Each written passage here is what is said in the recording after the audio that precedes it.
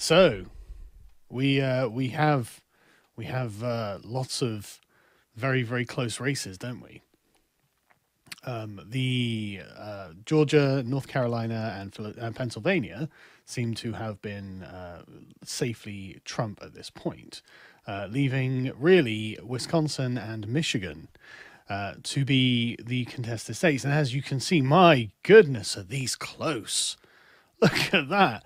10,000 votes, 9,000 votes in Michigan, and 21,000 in Wisconsin. Wow, this really, really close. I can't believe just how the raw magnetism of Joe Biden that's pulling this through. There have been some questions raised, but I think that it's important that we understand in the People's Republic of the United States that it's not gentlemanly to assume that your opponent might be cheating, and we really should take a very good faith interpretation of everything that's happening, and that's what we're going to do on this stream, because we accept the campaigning power of Joe Biden, as he was clearly able to change hearts and minds with his clear and concise rhetoric, his record of honesty and decency, and we can go into this election with the certainty that the Democrats would never cheat a candidate out of what they had rightfully earned. They just don't have any record of this. This is the good faith attitude with which we're going to approach all of this, because we know that our opponents would approach us in the same way. So there's something weird that happened in Michigan.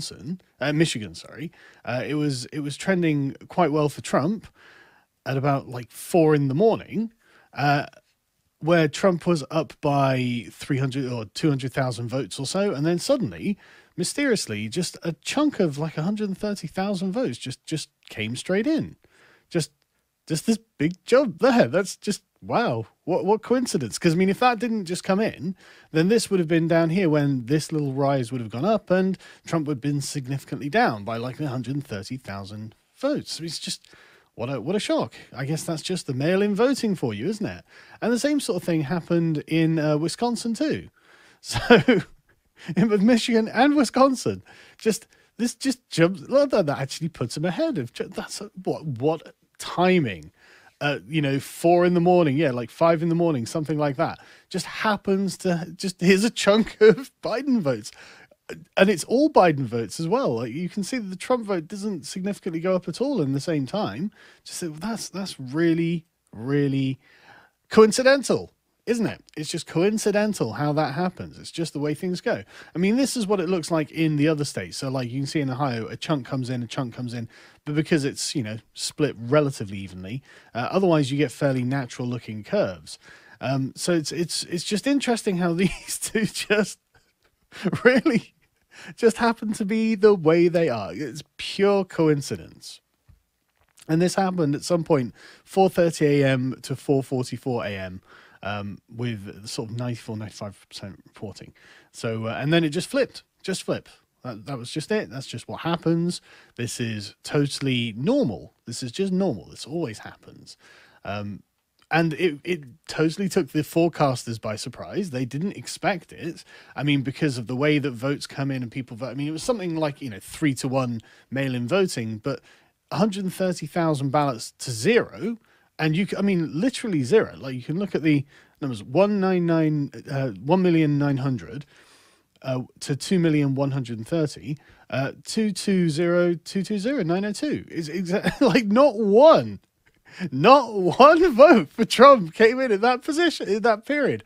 Wow, the statistical chance. It's just like 1 in a million, or probably more than that. To be honest, like what? That's just really coincidental, isn't it? But I mean, like we said, it's just the way things. It's coincidence. It's just what happens. I don't even know why we're thinking about it really. But it totally took the pulses off. So it looks like Trump's going to win, and no, actually, it looks like Biden's going to win. Huh? Weird. Took them by surprise. Really, really, really strange. They must have been shocked. Got egg on their faces. You thought Trump was going to win? Ooh, didn't you know that 130,000 votes for Biden and 0 votes for Trump were going to come in at 5 a.m.? Didn't you know? I mean, come on, everyone expected that, you losers.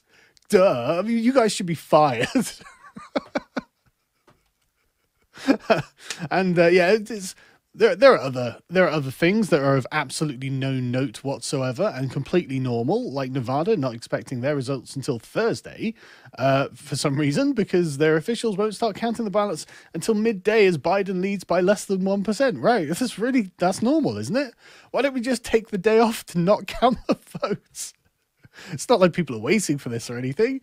But okay, that's just again normal. That's fine. I don't know what you're worried about. What's the problem? Like, how's Nevada do it? To me, obviously, yeah, it's just literally 8,000 votes ahead in Nevada. Jesus. And then they're just going to stop counting. It's 67% reporting. So it's not like this doesn't have a big chunk of votes to come in. Like 33% of the votes are still not counted. And there's only an 8,000. But we're just going to stop. We're just going to take the day off. We're gonna count another day. Don't worry about it. Just don't think about it. There's nothing to talk about. Like, it's fine. It's totally normal. You'd be fine if it was the other way around. If Trump was up by 8,000 votes and then the campaign staff decided to just take the day off, you'd be fine with it. For some reason, before the election, the Supreme Court decided that they were going to allow mail-in ballots to be counted up to 3 days after the election, which is weird, even if they don't have a clear postmark. Oh, okay. That's interesting. I don't know why that would be decided, but hey, I'm not the judge of the Supreme Court, am I?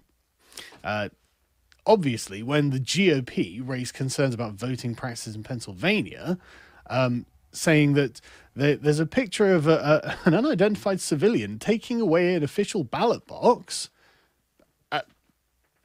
I'm having trouble thinking of a reason why that's not concerning, but I'm sure that it's all above board. I mean, you say unidentified civilian, but surely they're going to say something like concerned election. I don't even know. I don't know how to spin this. Doing my best. How does this not look terrible? Exactly. What is going on here? I'd like to know myself. Really makes you think. And there was something else as well. Oh yeah, that was right. A poll watcher from Philadelphia was prevented from entering the polling place. That's weird. Why would a poll watcher not be allowed in to go and watch the polls? Like, what would be the reason that anyone would give for not allowing the poll watcher to go and check to see that the votes are being counted fairly? I'm sure they've got a good reason. I'm sure they've got a very good reason. Totally normal. Totally normal. And like, you know, don't worry about the strange occurrences that have happened as well. Like, as the Washington Post say, in Fairfax County, an early morning math error led to overcounting Biden's lead by roughly 100,000 votes. A mistake that Stephen M. Hunt, chairman of the Fairfax County Electoral Board, said was discovered and corrected within 10 to 15 minutes. Yeah, that's weird, isn't it? Just happened to be 100,000 for Biden. Good thing someone spotted that. I mean, but that is why we have these checks and balances in the system, obviously. Apparently 2/3 of the county's vote came through early absentee voting. Huh. That's interesting. Interesting. I'm sure that's totally normal. But, that was another thing here, yes. In Northern Virginia, Fairfax County, election workers arrive in droves carrying sealed boxes with told of ballots from drop boxes. I assume that these people are the correct people to be delivering them. I don't know. But it doesn't seem suspect to be just bringing sealed boxes of ballots that just can be counted another time. It's normal. It's all normal stuff. There are people who are posting videos claiming that they were not allowed to fill in their ballots using ballpoint pens and instead use Sharpies, which I assume are the sort of felt tips that you can wipe off. But again, it's just allegations. There's nothing concrete that's been proven here, etc., etc. I mean, there is this one woman claiming that she witnessed voter fraud firsthand. I guess we'll watch it. Did you see? Well, when we went to the polls, we were given documents, and somebody very close to me was given all of the information to use to vote. And then he asked the question, well, am I supposed to sign anything? And the poll worker told him, no, you don't have to sign anything. Now, of course you have to sign something to get your document. You have to show your ID. And so this is happening across this country by any means necessary, even if we have to do crooked things. I think that I'm glad that we're finding out that some people have been doing things against this election, against the rights. We're gonna, I want my religious freedom. I want to keep it. Okay, but I mean, this woman's probably just a liar, a paid Russian agent. Clearly, I mean, she's on Fox News, which is the first warning sign, obviously. I assume that Fox are going to start spelling their internal memos in the Cyrillic alphabet. Just don't worry about any of this. Don't worry about any of this, right? Look, as Pelosi said about 5 days ago, she's just totally confident Joe Biden's going to win. Totally confident. But we are ready. I feel very confident that Joe Biden will be elected president on Tuesday, whatever the end count is, but on the election that occurs on Tuesday, he will be elected. On January 20th, he will be inaugurated president of the United States. So while we don't want to be overconfident or assume anything, we have to be ready for how we are going to go down a different path. We've come to a fork in the road when it comes to the coronavirus. See, I mean, what's the problem there? Whatever the vote count is, Joe Biden's going to be elected. Pelosi was confident about it. And don't listen to people like Sean Hannity, who tweet out these clips of Joe Biden saying things like this. We have put together, I think, the most extensive and inclusive voter fraud organization in the history of American politics. Weird thing for him to say, but okay. At least it was diverse and inclusive, I suppose.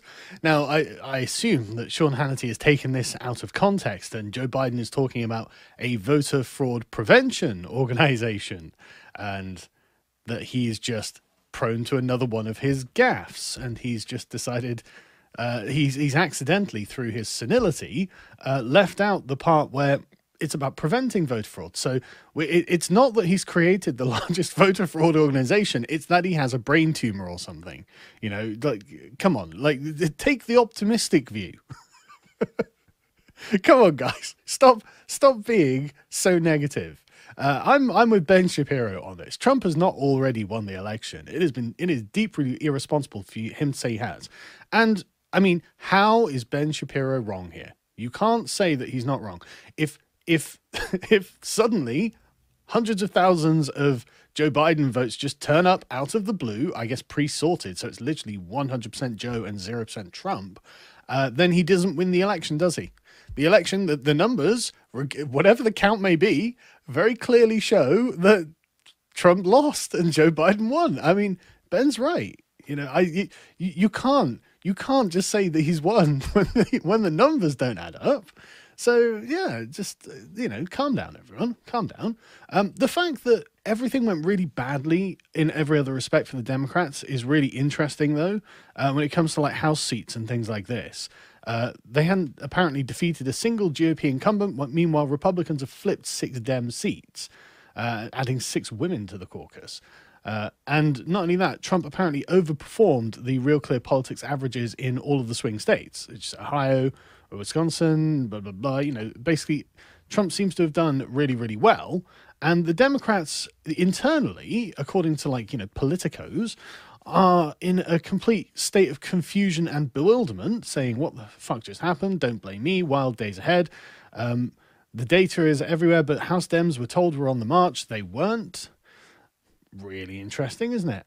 And Antifa also got out and stabbed a black woman in the back in DC, which is nice. I don't know why they would do this. But again, these things are supposed to be a blue wave. This was supposed to be amazing, but according to various checkmarks, it was an absolute disaster. So just really, really interesting. Absolutely nothing controversial has come up in this election. I think it's clear who the winner is. I think that we can accept this without any kind of concern, and we can move forward under the glorious leadership of Joe Biden. Again, just in awe of his campaigning skills, his personal magnetism, his rhetoric, his concern for the American worker, and the fact that he's definitely not corrupt and going to sell the USA out to China. I honestly, guys, you should be thrilled. You should be thrilled. The best candidate won. I don't know how long I can keep this up for. But yeah, so that was all exciting stuff, wasn't it?